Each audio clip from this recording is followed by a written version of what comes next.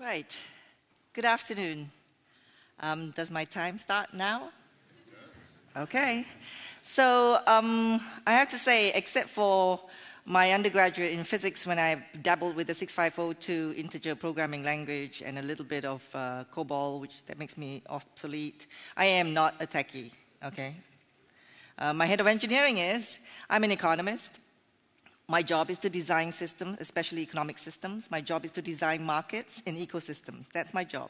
Economic and business model, that's my job. How you make money, that's my job.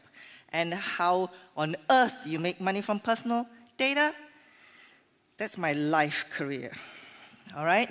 So I'm going to tell you a little bit of the hat story, and this story is actually talking about a multi-sided market for personal data. For some of you who have been hearing this for the last 3 years, I'm sorry. But we finally reached launch, and we're retelling the story in a very different way.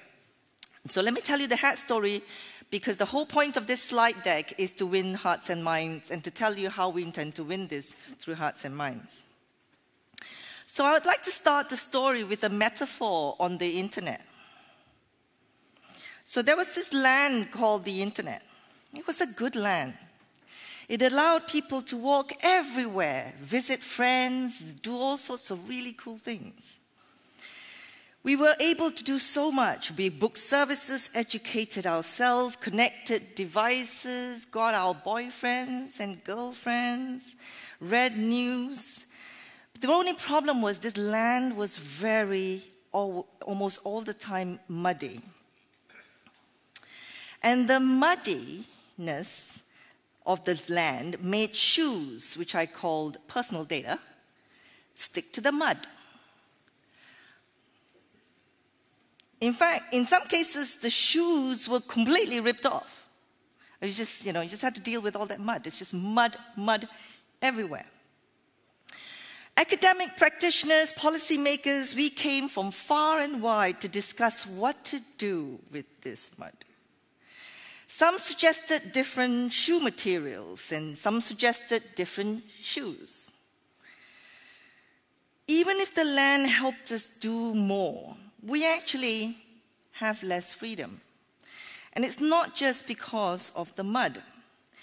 The internet dictates the terms of engagement because we cannot be on this land without a platform, whether it's email or Facebook or Instagram.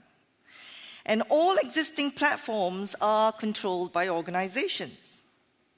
They can't help it, hence the mud. They never intended the land to be all this muddy. It just was. And because we like this land, this is good land, we have to deal with the mud. It was mud or nothing. In comparison, we have many more freedoms in physical lives. We can interact, exchange, go to the park, bring a dog for a walk. Does not require a platform rule or a platform script. In physical lives, we subscribe to goods and services, maybe some of them from government, maybe some of them from corporations. But most time, we provide ourselves with goods and services. We cook, we wash dishes, we exercise, we read. And the reason for that is because in physical life, we have a freedom of property. By owning stuff, we are free to use it to make our lives better without being constrained by platform and its rules. But not on the internet. On the internet, the platform dictates the terms of engagement. It's how we interact on Facebook, how we use Instagram, all of that. Why is it we cannot have more freedom to do digital stuff ourselves? Because we don't have our own platform. And instead of someone building for us, it's really a lot easier to build services on existing platforms. Yes. The muddy kind of services. And so nothing is free, so firms either take your money or take your data on these platforms. And it's good business, so it's really better not to change anything. Why are we surprised we are in a mud crisis? why don't we ask the real question? Why can't we have a different kind of service? One that doesn't make shoes stick. Maybe it could be a different platform. One that's owned by us. As long as we do not have our own platforms, we can only get onto the internet with these platforms. We do not have the right to dictate the terms of engagement. I cannot say this often enough. Without a platform, we also don't have private space on the internet, where we can have information processing system. And because we're individuals, a platform for us isn't easy. We're not corporations. Our supply chains are not the same. Our inventory are my clothes and my food. Lifestyles require a different way of organizing data and information. Building a platform for an individual is hard. For example, we can't search our entire history for our data to learn more about ourselves, our health, our well-being. We can't match what we have with what we buy. We don't have a proper database of our digital lives. We don't even have our own data, most times. In short, unlike the physical world, we do not have the freedom of property. The internet privileges corporations not because they are bad. They're good guys. They're just trying to give you a service. But they've been around for more than 20 years. They've integrated seamlessly their supply chains, their inventory, and their information systems. We've got the smartphone. That's about it. So how do we get more freedom for the individual on the internet? We need a personal data platform for ourselves, owned by us, private to us, the way all corporations currently have, to own some digital property, to make use of ourselves, interacting with corporations on the internet. Start having tools and means to do things for one another without having another platform. Rebalance the internet so maybe that's a little bit more individual-centric as well as corporation-centric. A better service. Instead of constantly talking about privacy and battling on existing platforms, instead of just tackling the mud. The future of Internet of Things is upon us. Procter & Gamble, Unilever, Coca-Cola, Samsung, well, maybe not Samsung, but all the real world stuff haven't yet got a platform. We have one chance. Just as the internet jumps out of the box to rebuild different kind of platforms. Start having choices to create new platforms for ourselves.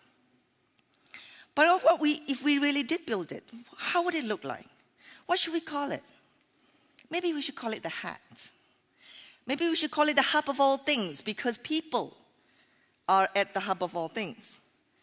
What if we gave the hat the ability to store personal data in the private space on the internet? Maybe you start to accumulate inventory and data repository. What if we gave you the right to acquire your own data on the internet into your hat? Maybe you'll start asking for some of your data back. Or give corporations choices in terms of the way your personal data is being synchronized on their servers. What if we gave individuals something so easy, like a hyperdata browser? Browse their data, create mashups, redistribute, organize, and control their hats. Maybe then they have a power to process information the way it can be easy for them. What if we gave them a platform to buy services to use, visualize, and services that will augment their ability, help with decision-making, computation? And what if we gave individuals the ability to exchange their content and data straight from their own hat through APIs? They will begin to have different interactions and relationships with corporations. And what if we gave it all away? Open source it, just give it all away. Give away the code, give away the hyperdata browser code, give everything away. Maybe we'll create competition on who will build it better and have choices of hat providers for everyone.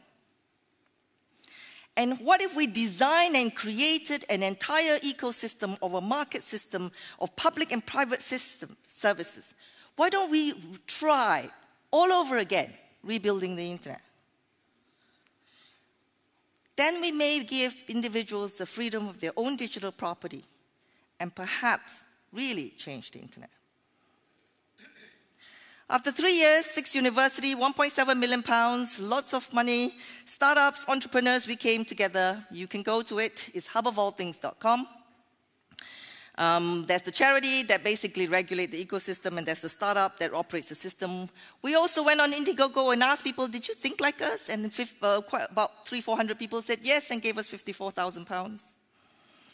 And we built the Hyperdata browser, a private space. You can go to rumple.hubofallthings.com. You need a hat to log in. In the future, when technology evolves, what happens to your own history and data? You can't buy that. You can buy a Siri in future, you can buy robots in the future, but you can't buy your own data repository. So we start now. And we also then think about, what about how we interact with people online? Let's try to create a public space. And you can go to marketsquare.hubofallthings.com. And this is, if you currently go to my hat page, which is hatcentral.hubofallthings.net, which doesn't look right now. The new interface should look like this. And if you will have your personal hat address, a front page for your hat. And for those who are techie, you can go and read how we're deploying hat into containers, containerized hat, a full stack hat, a container for every hat. Finally, we get our own personal space. We get some data. We have our own analytics processing spaces. We can create nudges and we can create prompts. The internet is starting to look a little bit more balanced now. And this is also good for the whole economy because you can start building stuff that are individually centric. And we hope that will be a lot more democratic and more equitable future. Because the real interest is not in the World Wide Web. It's in the self-wide web together with the World Wide Web. We have to make the internet more complete. So please, join us and get your own hat. Thank you.